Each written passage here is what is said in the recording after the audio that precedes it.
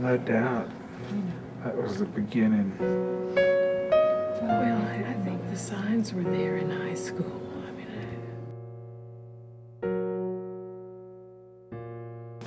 Thank you for coming at this sad time. You're welcome. I said, thank you for coming at this sad time. Yeah, I heard you. You're welcome. On behalf of this establishment, allow me to extend my heartfelt sympathies for your loss. Thank you. But then again, how does one lose what one never truly possessed?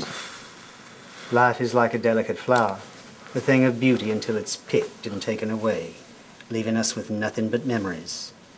Now then, would you care to sign the condolence book? Sure. One more thing. A bit of respect for the departed and her loved ones might become you.